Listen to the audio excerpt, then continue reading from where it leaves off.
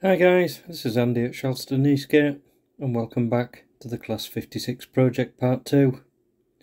In this little video I'm going to be converting the model to DCC. If you are confident with the soldering iron, then these conversions are quite straightforward. So I've documented my method if you want to have a go yourself. As always, if you have any questions, please drop me an email.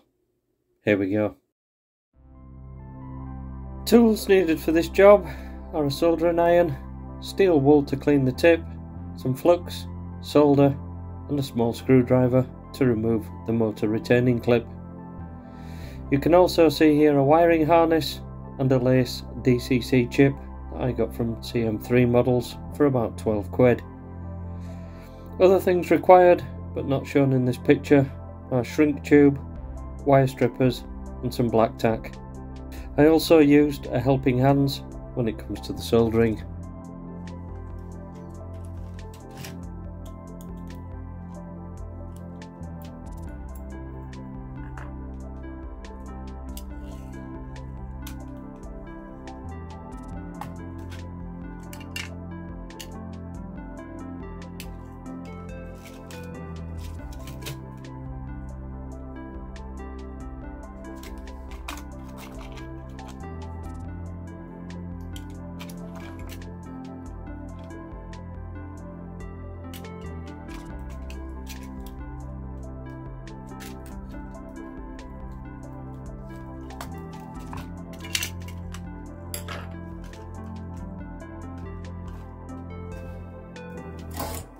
On the Mainline 56, the pickup wires and the lighting wires are all attached to the two motor connections. With a hot soldering iron, I remove all of the wiring. This is a simple task, but made difficult here as I'm doing it upside down to get everything on camera.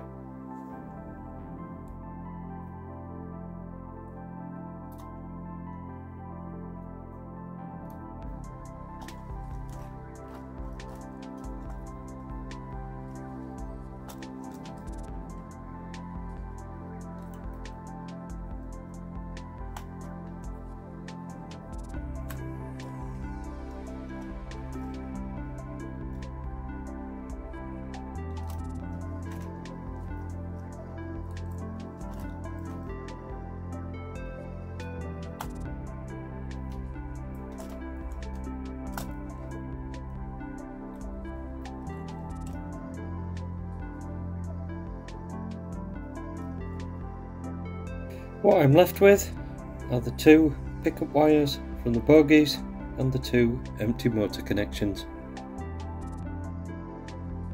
This is a diagram for an NEM 652 8-pin harness. These are to NMRA DCC and European NEM standards, which are respected globally, meaning the coloured wires will do the same job on every decoder brand. We'll be concentrating initially on just 4 of these wires, and these are the motor left and right, orange and grey, and the pickup wires, black and red. I start by putting a large blob of black tack on the metal weights. This is not only to stop any short circuits, but also so I can seat the harness and measure out the wire lengths. I've coiled up the lighting wires here and separated the red, black, grey and orange wires. Red will go to my right rail and black to the left.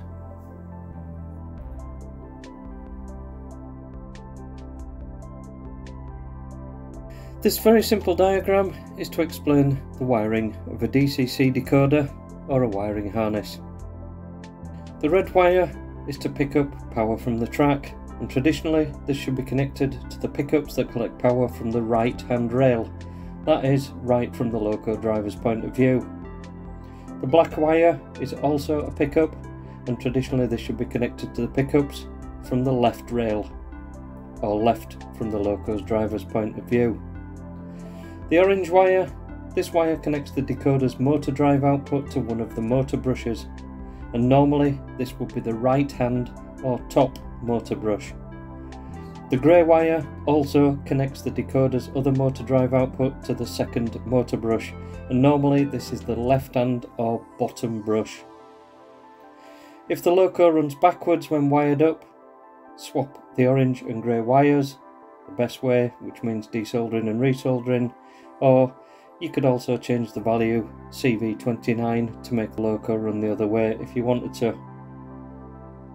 One very important thing to be aware of in relation to the red, black, orange and grey wires is that red and black wires should never share any form of direct electrical connection with orange or grey wires, nor should grey or orange wires ever share a connection with pickups in any other way. You will blow the decoder. So back to the 56, and as you can see we have two black pickup wires. If I flip the chassis over, however, you will see that we have traction tyres on one side and the pickup wire connects to the left wheels, so the left rail. This will be our black wire. I make a start with the red wire or right rail pickup. Leaving a bit of slack, I cut the pickup wire to size before stripping back and tinning the wire with solder.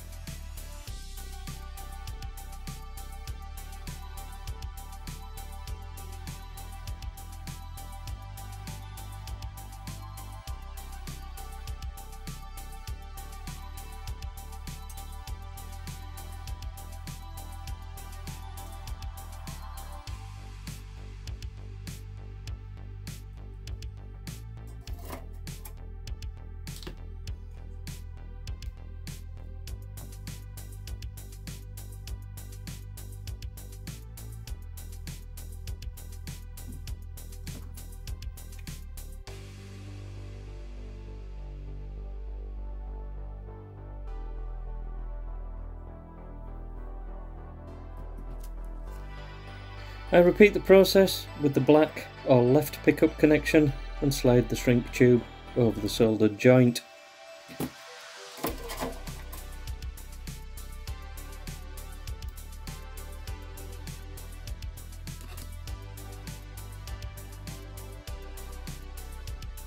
Heat the shrink tube lightly with the tip of the soldering iron to create an insulated connection.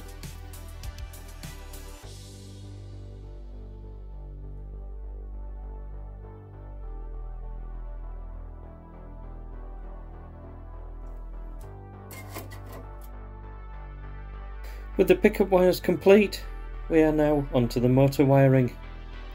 The orange and grey wires are cut to size before stripping and tinning. As per diagram earlier, the orange wire is soldered to the top motor brush pad and the grey to the lower.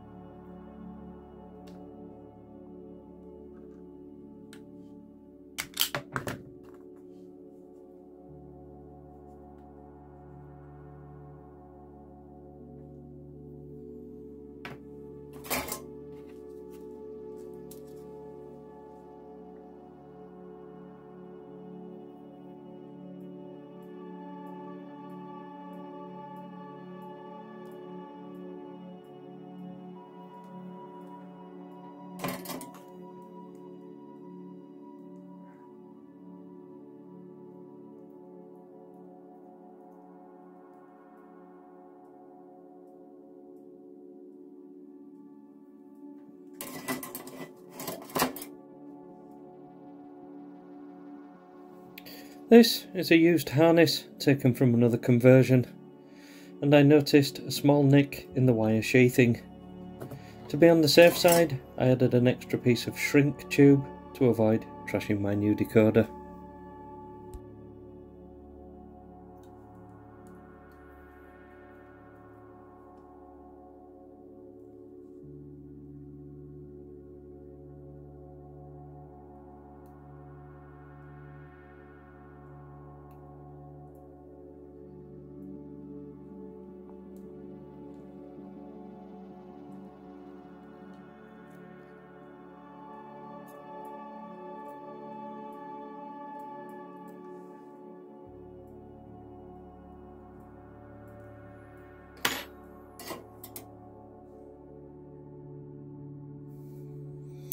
And there we have the finished result.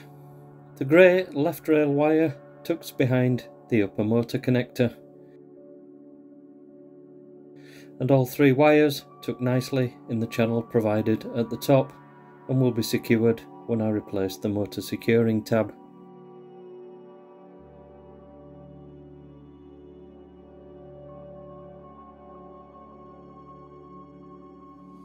Before fitting the chip, I insulate all other wires with some masking tape.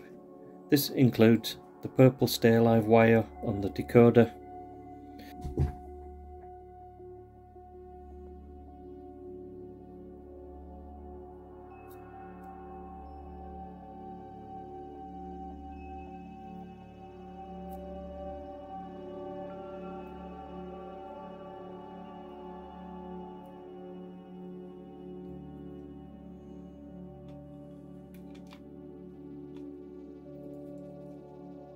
The harness wiring colours match the chip wiring exactly, so look for the red wire on the top corner and match this with the red wire on the harness and plug it in.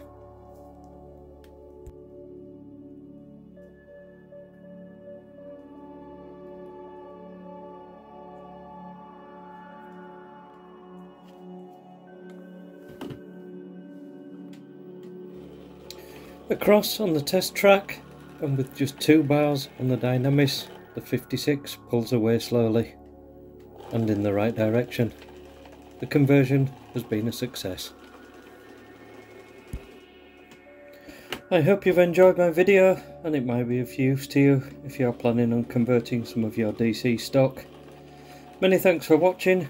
Please comment, let me know how you found my conversion, and please join me for part 3 where I'll be adding some lighting to the 56. Cheers for now. Bye.